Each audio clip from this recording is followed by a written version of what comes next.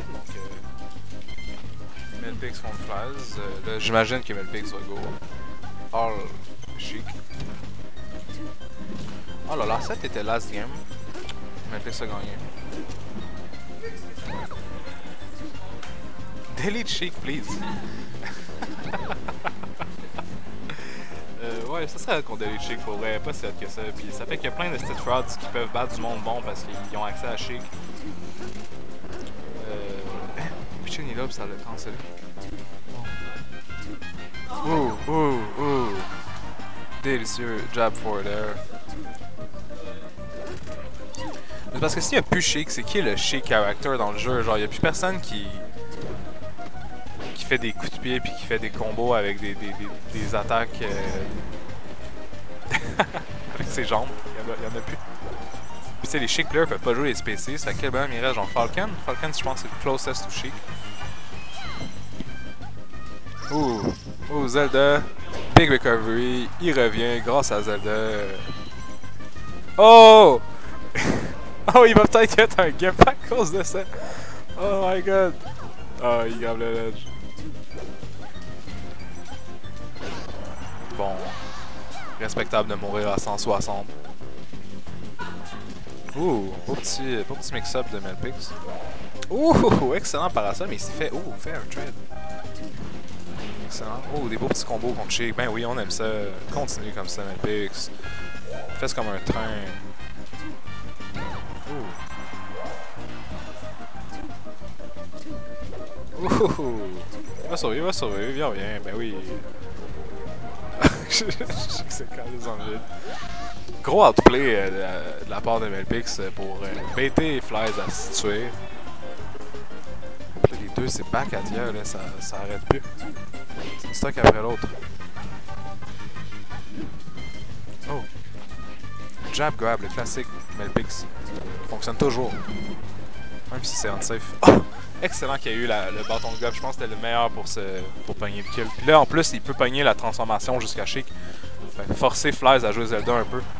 Alors, Flies qui en fait du plaisir à jouer Zelda. Fait qu'en fait, il pogne la stack. Quand même une partie meme. Ouh! Ah! Ouh! Des excellentes interactions entre Sheik et Peach qui se passent à l'écran en ce moment. On aime ça. Oh, dans Smash. Oh. Bon, un Flies qui va pour le big play de se faire wavelander sur le stage, mais contre Peach, c'est quand même tough. Puis si tu fuck up, tu te fais instantly dans Smash. Game quand même even en ce moment, ben, quand même even, je veux dire, even quasiment au pourcent près. Non, c'est les gars. Ouais, un peu cheesy le fair de MelpyX, mais je comprends pourquoi il fait ça. Si ça trade, ça le remet sur le stage en excellente position. Ouh! Reste en vie. Bon Amsotech ou peu importe qu'est-ce qu'il a causé. Oh oh! Oh! Oh! Peut-être que c'est le play qui va le faire gagner la partie. Flies qui réalise que MelpyX était assez haut pourcent pour que sa roll soit trop lente. Qu'il n'ait pas le temps de revenir sur le tableau. Mais MelpyX a quand même pu clean up, mais il n'a pas réussi. Ça arrive. Là, pour le cheesy dans le Smash, ça fonctionne pas, mais il survit grâce à l'armure de Peach qui permet de tanker des coups. Ouh! Tout petit nez. Excellent forward air. On va voir si MelpyX peut cette fois-ci se reprendre sur son edge guarding game. Malheureusement, tu fais reversal.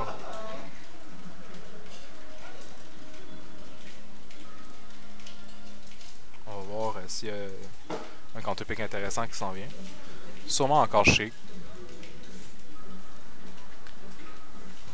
Ils s'en vont sur la destination finale. Avec... Je suis plus capable. Okay, fait que Flies qui trouve ça trop facile avec Sheik, malgré le fait que c'est last stock, last hit, décide de switcher à Young Link, personnage plus ou moins bon à ce jeu-là. Quand même un match-up correct pour Young Link. J'imagine que c'est un de ses meilleurs match-ups dans les top tiers, mais je pense qu'il fait ça pour s'amuser puis pour peut-être faire des moments glorieux. Pour l'instant, ça va plutôt bien. MelpyX qui a clairement montre qu'il n'est pas vraiment à l'aise contre autant de projectiles. Ouh! Ah, puis ça va être top de l'edge garder aussi. Ouais. Respectable. Ouh!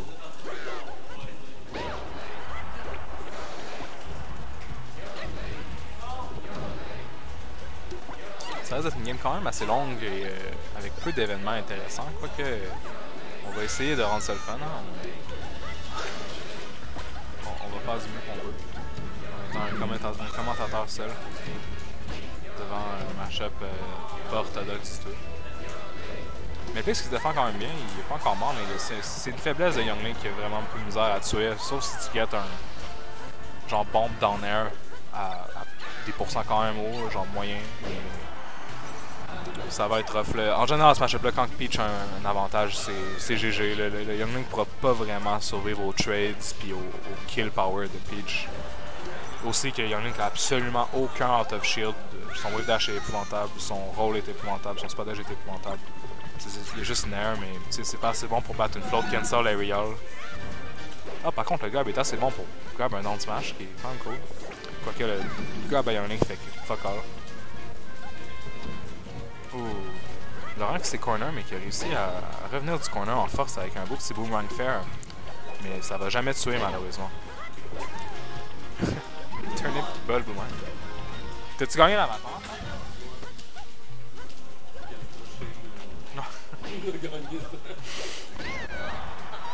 MelpyX qui essaie de faire comme si le downhill de Youngling qui finissait un jour, puis malheureusement ça n'a pas fonctionné.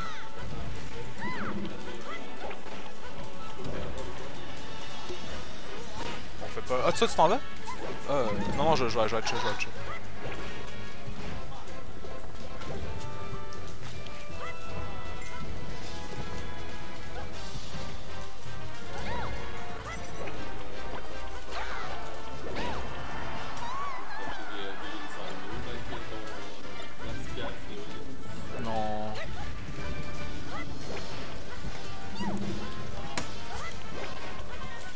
Youngling qui a pris le lead, j'ai manqué ce qui s'est passé, peut-être un SD ou un kill toe, je sais pas comment ça aurait pu possiblement se passer avec Youngling qui a absolument aucun kill power toe puis aucun game potential contre Peach, mais ça arrivé. Peut-être qu'il a un down tilt ou quelque chose.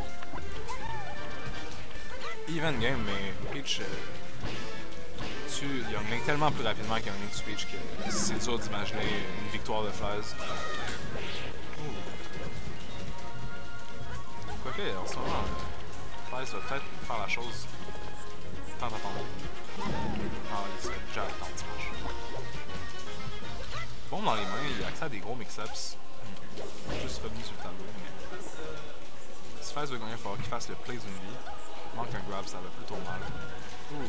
Ouh, excellent nooch. Je pense qu'il essaie d'aller pour le down tilt spike. Ça marche pas vraiment. C'est aussi de Peach l'espère quasiment. Je pense pas qu'il revient dans le deuxième. Bel essai d'avoir pris Youngling, je respecte ça.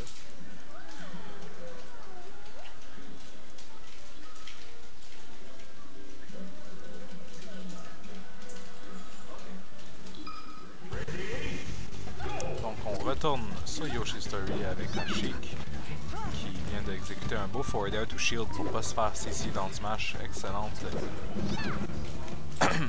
Excellent knowledge de la situation pour savoir quoi faire pour pas se faire dans le smash de Sheik et mourir très tôt.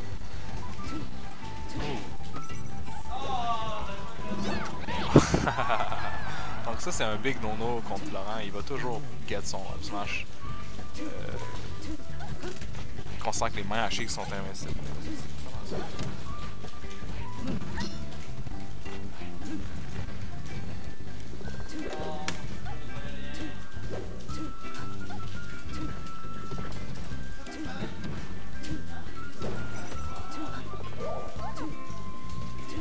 On a un assez gros lead de Flies qui montre que la game de Youngling c'était littéralement juste un meme qu'il aurait pu gagner avec Sheik, mais ça il tentait de pitcher des bombes.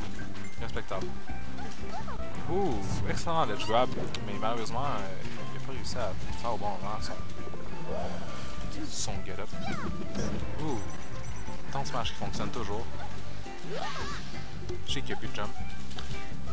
Si Peach fait un beau petit 0 to death, elle se remettrait dans le game de très belle façon. Quoique ça implique quand même un big play pour que tu fasses un hard read. Ouh, ça commence bien. Ouh, excellent nooch. Voyons donc, excellent play. Malheureusement, Randall était là, mais si Randall était pas là, peut-être qu'il aurait pu actually tuer Flies. En fait, son jeu en ce moment, ça va plutôt bien. Parce qu'il paid out dans le smash, il punish avec un air, ce qui n'est pas tant un gros punish. MelpyX va prendre ça tout le temps.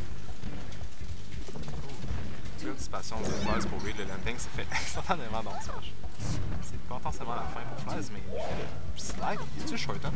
Je pense qu'il fait un shorten avec son B pour pouvoir se rendre sur le landing. Impressionnant.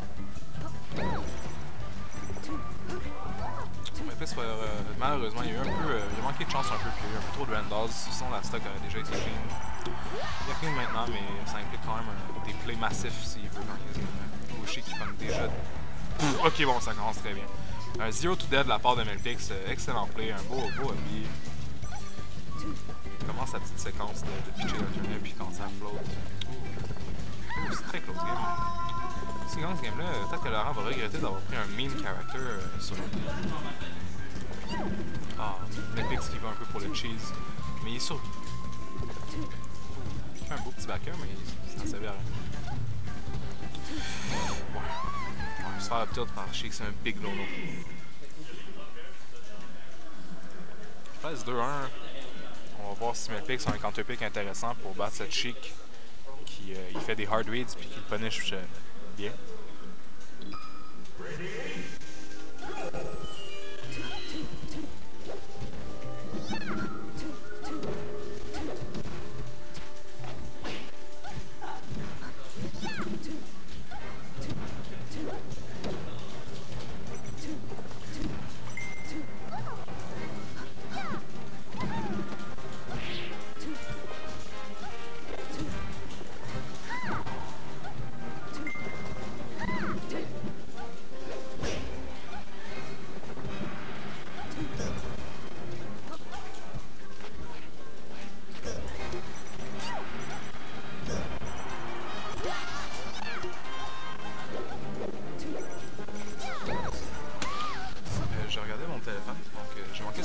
Mais c'est maintenant 3-5 à 3. Potentiellement le meilleur stage de MelpyX, ce qui fait du sens considérant son personnage et ses aptitudes. Quoique en ce moment, je dirais que Flies a tellement tendance à bien punish chaque petit mouvement de MelpyX. C'est pas des combos qu'il fait, mais c'est juste à force de faire des backers qui font genre 15-16. Il met vraiment facilement MelpyX dans des kill percent. MelpyX qui se fait pas avoir par le cheese du crouch up smash, mais qui se fait avoir par le forward air. Très beau needle, mais le snare là était un peu mal avisé de la part de Flies. MelpyX devrait clean la stock à moins qu'il fasse un big mistake, quelque chose qui vient juste de faire un contre. Ça arrive.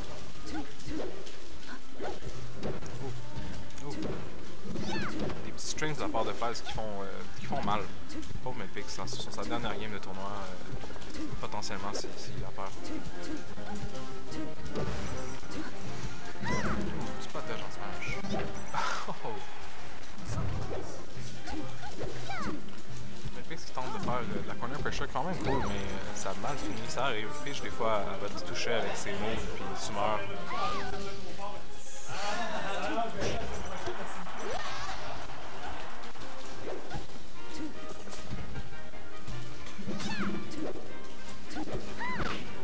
What? La smash qui touche à des kilomètres. Ok.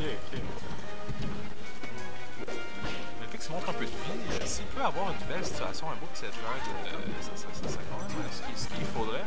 En ce moment, c'est un pourcentage très raisonnable. À 44, il peut comeback. Mais ça demande quand même un play digne de ce nom. Puis en ce moment, ça va moyen. Excellent fair. Ouais, c'est un peu fait toucher par ça, quasiment par exprès, en changeant les needles, mais bon, ça arrive. Je pense qu'il voulait peut-être potentiellement pas faire ça, mais... Donc c'est la stock. Peach pourrait potentiellement faire le biggest play. Il se fait malheureusement avoir par une des kills confirmed de Sheik, donc le down throw là faire. C'est terminé. C'est maintenant mon tour. Grand Finals.